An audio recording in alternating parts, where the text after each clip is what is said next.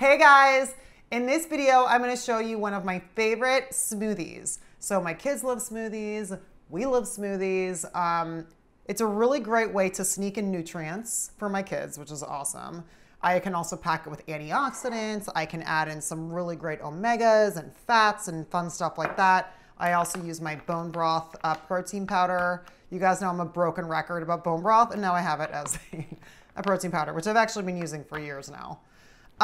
Okay, cool. So this is my go-to smoothie recipe. Let's do it. So when I have fragile foods like bananas or berries and like mangoes, things like that, if they start over ripening or going bad too quickly, just freeze them. And this is a perfect opportunity to give these some new life. Frozen bananas. I also love using frozen fruit because it takes the place of ice cubes and keeps adding nutrients, flavor, and also that really awesome smoothie slushy that we want. So these are blueberries.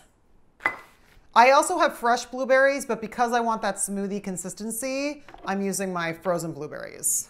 Okay, so this is spinach. A lot of times I'll swap this out with kale, but today I'm using spinach. I'll also freeze my spinach and kale to use for smoothies.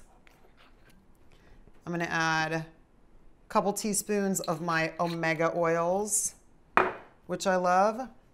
And then I usually use non-dairy milk. I'm using almond milk. So we're gonna do a scoop of protein powder. And now let's add a little bit of organic peanut butter. Flavor, really great fat. Peanut butter also really helps thicken it as well, which is awesome.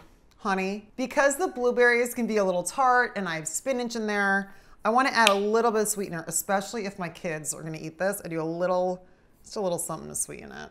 Let's blend it up and check the consistency. If it's not thick enough, just add some ice cubes. That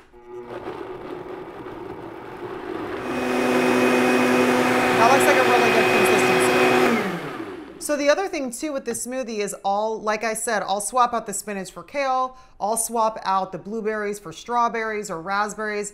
Raspberries, because they have so many seeds, just know if you're gonna use raspberries, you're gonna be chomping on some seeds. So usually I stick with blueberries or strawberries.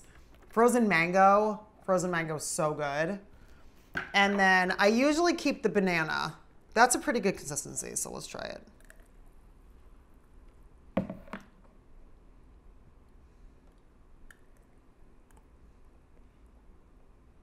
Look at that.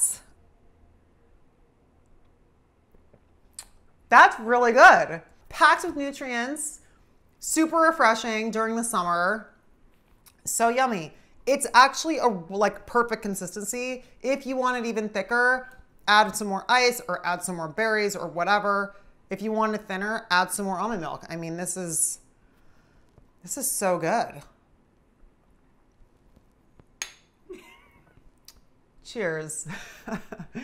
I hope you guys like this video. Subscribe to my channel and turn on notifications so you know when I put up another one. And I'll see you guys soon.